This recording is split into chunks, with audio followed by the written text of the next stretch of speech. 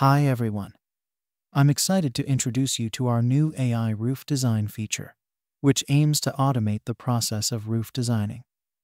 Currently in its beta phase, this feature works best for simpler roofs, but it will gradually evolve to handle more complex roofs in future releases. To access the AI feature, navigate to the Design Studio. One important thing to note is that the roof should be centered on the screen before the AI can start working on it. So, make sure your roof is centered. Next, click on Model. The first option you'll see here is AI Roof Design.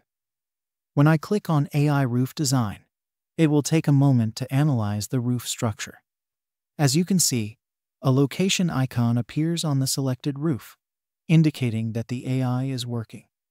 And there you go, the roof is now drawn by the AI. Now, we have an NPS scale to gather your feedback.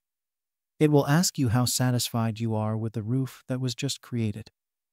The scale ranges from 1 to 10, where 1 to 3 means very unsatisfied, 4 to 7 is moderately satisfied, and 8 to 10 indicates you are highly satisfied. If the AI has not met your expectations, and you rate it between 1 and 3, it will ask if you want to clear this design and make the roof manually. If you choose to continue, you can start drawing the roof manually. You can also view your roof in 3D, and this is how your roof looks in 3D mode. So, that's how you can use the AI roof design feature. We hope you find it helpful and can't wait to hear your feedback. Thanks for watching.